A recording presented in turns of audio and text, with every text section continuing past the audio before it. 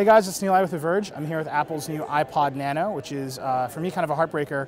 I was hoping this would become more and more of a watch, or like a snap bracelet, and not actually more like an iPod. But here it is. It comes in a wide variety of colors. It's $149, 16 gigabytes of storage. It runs this OS, which is not iOS, but feels a lot like it.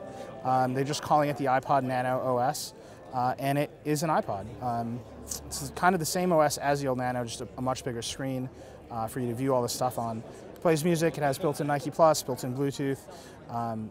It's cheap, it's super tiny. Here's the, that's an old, my iPhone 4S, and that's the Nano. So just really small, a nice little music player for $149. Comes out in October.